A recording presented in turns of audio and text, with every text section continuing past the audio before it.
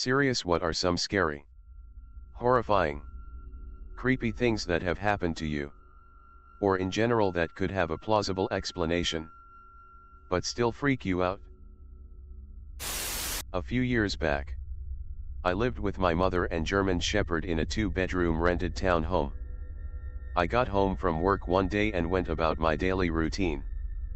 When it came time to eat dinner, I knocked on my mom's door to come and eat. I smelled cigarette smoke and heard her grunt a response. So I went back down and ate alone. I figured I would just put a plate away for her. Fast forward to about 2 a.m. I am awoken by someone holding my hand and gently shaking it. I immediately shoot straight up and look around. My dog, who is overly protective and sleeps with me every single night, isn't in bed. She isn't even in the room.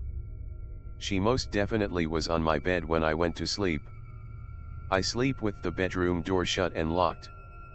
She is scratching at my closed and locked bedroom door from the hallway. Frantic, I bolt for the door, let her in, and she is searching the whole room. I'm now yelling for my mother. No answer. I force my dog to walk down the hallway with me. I still smell cigarette smoke. I bang on my mom's door. No answer. So I just open it. She isn't even home. The bed is made and her TV is off. My dog and I search the whole entire house. Nothing is out of place. All the doors and windows are still locked. I was freaked out, to say the least. The next day I called my mom and she told me she left early the day before to go visit my sick grandfather. I used to have a penchant for wandering around abandoned buildings when I was in high school. One time a friend and I decided it would be a good idea to explore a farmstead that hadn't been in use for years. The whole experience was really bizarre. The farmstead was accessible by a long gravel road that brought you to a cluster of dilapidated buildings around a central barn. We parked at the end of the gravel road near the turn off to the main road so we could walk around the property and just pull out quickly later. We went into the barn first and there were deer bones arranged in a circle around the skull and a bunch of blankets and wood stacked in a corner of the room. We thought it was really cultish and weird. Nope, there are. And started walking back to the car. Halfway down the gravel road we heard crunching, heavy footsteps and someone screeching behind us. Blood-curdling screeching. We sprinted back to my car and tried to peel out of there as fast as possible, but it had snowed the night prior and my back tire was stuck in a puddle of melted snow. My friend was screaming because she was so freaked out but wouldn't turn to look at the path behind us. By the time I had gotten the car unstuck, she turned around to see if there was someone following us and there was no one there. I could have been a bird or something. But we both swear up and down to this day that someone was following us. I actually thought I was going to die that day. Undefined. I used to go explore abandoned places with my friends too. The weirdest experience was at this abandoned amusement park we went to. The last time we had been there, a skeleton of a cat had fallen from a ceiling tile inside of one of the buildings and freaked one of my friends out. But I wasn't there, so I don't know much about that incident. But this park has a long walk to get to the entrance. And the gate has been bent just enough that you can step through it at the right angle. So we walk probably a mile across a field to get to this gate and step inside. The first building is some sort of old storefront type of thing. We walk up to it and one of my friends notices a light coming from inside and we all fall silent as he steps forward to peek in. He looks back wide-eyed. And naturally, the urbane exploring rest of us go over to the doorway and check what he saw. The whole wall opposite from us was on fire. It looked like it had purposely been lit on fire like no less than 10 minutes before we got there, and we straight sprinted back to our cars after that. Freaky speep. Undefined. Holy crap, that sounds horrifying. It was pretty freaky. I was more worried about getting away from there so nobody tried to charge us for arson or something. Honestly. But I never saw anything on the news about the fire or buildings burning down in that area. And I genuinely wonder what happened to the place.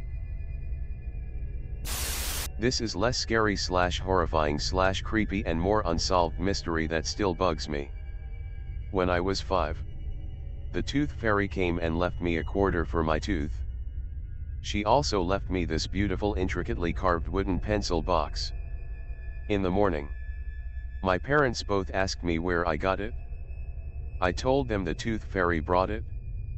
Almost 30 years later, my parents still swear up and down it wasn't them. They've confessed tons of other things they did. So I believe them when they say it wasn't them. I would like to know where that thing came from and who put it there. See, this might be a joke, but I had a friend who thought it was the tooth fairy that came to him one night but was actually a random person breaking in, who gave him 10 to stay quiet. When I was younger, my mom, my grandma and I liked to go to this little frou-frou tea shop that was about 40 miles from our home. It was a cute little place where you could get the classic tea and sandwiches and cute little desserts and all. One time we went. All was normal. But on the way home we received a call that my other grandma had passed away. Very sad. But as she had been battling cancer, not exactly unexpected. The next time we went, a few months later, on the way home we received a call that my uncle had died suddenly of a heart attack. Creepy coincidence for sure. But we still did not think too much of it at the time. We went back a third time a few months after that. And for the third time on the way home, we received the phone call that someone had died. This time it was my grandpa's brother. We never went back to that tea shop again. Now all of these people were elderly and not exactly in the best of health. So them passing away around the same time was not exactly creepy.